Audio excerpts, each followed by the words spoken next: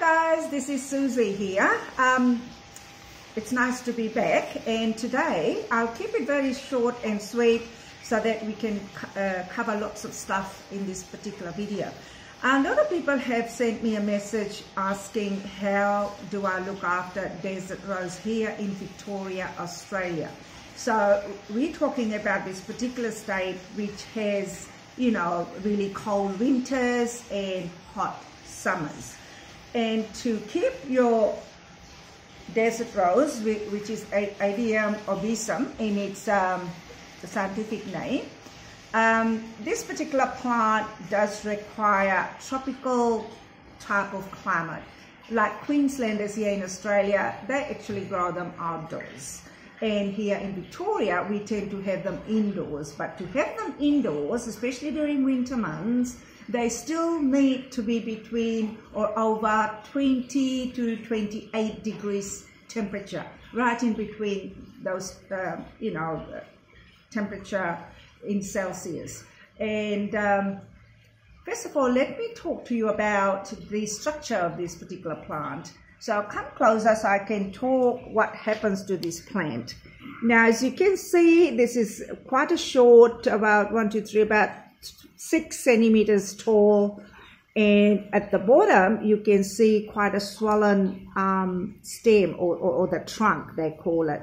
The trunk is quite swollen, so we call this particular bit of this particular plant cortex. So to have the cortex in a plant, which really means that the plant has the ability to store its own water. So it's like a water tank really, and they are called desert rose or desert plant, and it literally grows in desert. So that's why it has this capacity to store water, so that during summer months or in the desert, you know, it can utilize its own watering system and keeping plant nice and healthy. But here in Victoria, obviously you don't need to overwater it, but you need to understand that it is a tropical plant and it is an outdoor plant. So to be able to give that type of environment, we need to have a temperature around about 20 to 25 degrees for this plant to even survive.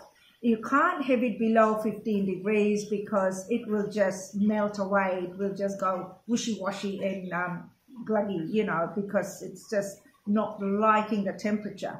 So that's one thing you've got to remember, that temperature is very important. Not so much the humidity. It doesn't care about the humidity. It just cares about how much heat it does have. And secondly, that being a desert plant, it requires a good drainage. Drainage is so important, which means as soon as you water this plant, it must run down rather quickly. And for that, you need a lot of gravelly type of soil to be able to plant this little desert rose. So today, that's what we're going to do. And you can make a really good bonsai out of a desert plant because it loves to be in a bonsai, you know, shallow 1 to 2 inches, or in other words, about 4 centimeters in height, like shallow dish like this, and it will do really well. And the flowers are just so pretty. So remembering all those things that a plant needs, it also requires, like in Victoria, you need to put this plant outdoors for an hour, you know, so that it gets enough sun to be able to set flowers. So during winter months even, leave it outdoors or somewhere where it's not going to be windy and the leaves not going to get scorched by too cold or too hot, just the right temperature. I mean, you know, you can grow them in partial shade. It does do quite well in that type of environment. But here in Victoria, as we know, we normally like to have our outdoor plants indoors, in a sunroom or in a place where it's going to get some amount of sun. Now, other than that, and watering is very important. You do not overwater, or you do not water every day or even once a week. you may require to water this plant maybe once fortnight and a little bit, and make sure that it drains well. It does not sit in water, because that's what it hates, and that's why we lose this sort of plants here in Victoria, because number one, it's so cold in winter, and secondly, it's the environment is not right. So you've got to make sure that you give this plant a really good environment, heat, nice temperature, minimal watering, and make sure that it sees sun at least 1 hour a day. So, you know, morning sun is always good because it's not as hot, and it's really quite minimal sun, or not really hot, just the right amount of sun that this plant needs. Now I'm going to, here I've got some soil, as you can see right in front of me, and this soil is actually got chunks of too much wood stuff. This is what this plant wouldn't like, too much woody stuff, because this particular company that I used to buy these, Scots, used to have a really good quality cacti and succulent mix, but of recent times it is not really good stuff, because they obviously put too much the bark chips and stuff, and that's what, you know, the desert roses or even cacti do not like, not too much soily stuff. And you know, I've had a lot of complaints or people saying that this particular company now just make rubbish cacti and succulent mix. So you choose, you know, the company that actually does a good mixture for the cacti and succulents, which means it needs quite a bit of gravel or gravelly type of soil to be able to plant this kind of plants. As you can see in front, I've got heaps of, you know, this desert roses for sale. I've got 5 colors, so you know, and I'm sure the customers would be wanting to know more information about it. And I've got a pot. You can't plant this plant in a long, like height-wise, in a long pot. It needs to be width-wise, it doesn't really matter, but this is a small plant, so you really need this at least about 10 centimeter in width, and perhaps 10, if not 6 to 7 centimeter in height.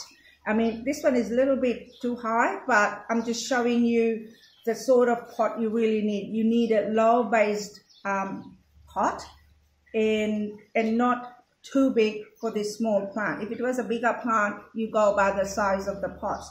So what first of all I'm gonna do is got a hole, so I must make sure that the pots do have holes, and mix your soil. So because it's got so much of you know, plant matter in it, it's really not really that suitable for desert rose. So I've got here perlite, and I'm going to use some perlite to mix it in.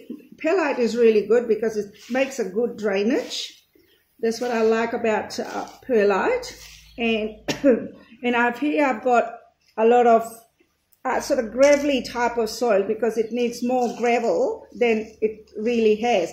And I'm using scoria gravel. You can use any type of horticultural gravel that your nursery might have in here. You know, nurseries do have horticultural gravel. You're most welcome to use that.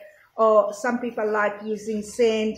That's fine. And mix it all in, so you got a nice gravelly type of soil, and make sure that it drains well. And also, what you really need is you can also mix a little bit, not a great deal, NPK, which is nitrogen, phosphorus, and potassium slow release fertilizer. That just helps, not too much, but just 1 or 2 or 3 as I'm doing. If you have too much, the plant does not like over fertilize, because it's a natural plant. It grows wild in other parts of the world, and here we just trying to make sure that we have all these things what this particular plant requires. And now that I have done that, I'm just gonna fill this pot up which I have done.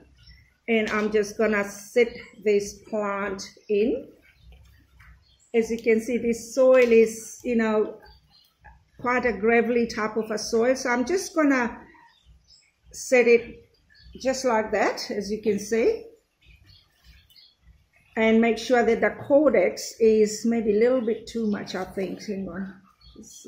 That's better.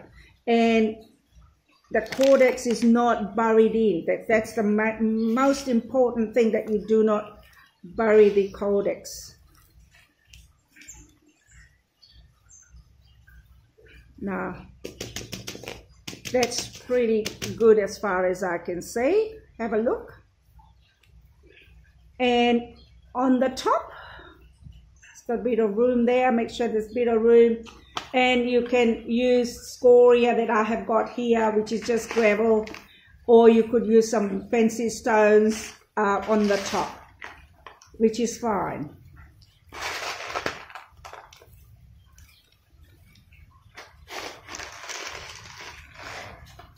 Scoria is really good. It's a natural product, plus it's a lot of plants do love scoria, and they grow really, really well in scoria, this kind of gravelly soil. That's my plant already potted and things, and I would give perhaps, I don't know, about half a cup of water just to settle the plant. As soon as you have planted it, make sure that the plant is all settled in properly, and then leave it somewhere near your windowsill, or where it gets about an hour's sun, or somewhere warm, because, you know, Victoria is a state that has very fluctuating temperatures. 1 minute is hot, next minute is cold, and this year we've had more cold days than warm days, and to make sure that you have them at least 25 degrees is an ideal temperature for this particular plant to actually survive. Don't leave it somewhere that's really cold, you know, it just won't survive. And then you will find that this particular plant, as it grows, it will give you nice side, you know, stems. And as you can see in this particular plant, if you have a close look, see these little babies here, and it will, you know, that's where you can make it into a Japanese, what's the word for the bonsai? That's right, Japanese bonsai. You can create it, because as soon as these side ones, all these stems grow, you can wire them and let it grow whichever way you want, and then it will set lovely flowers. I mean, that's where a lot of people have that as a bonsai, because it is really striking when you see that particular plant. There is not much more that I could talk about this plant, and do not overwater, because that's one thing this plant does not like. So I'm going to give about, say, half a cup, and I probably won't water it for another 2 to 3 weeks.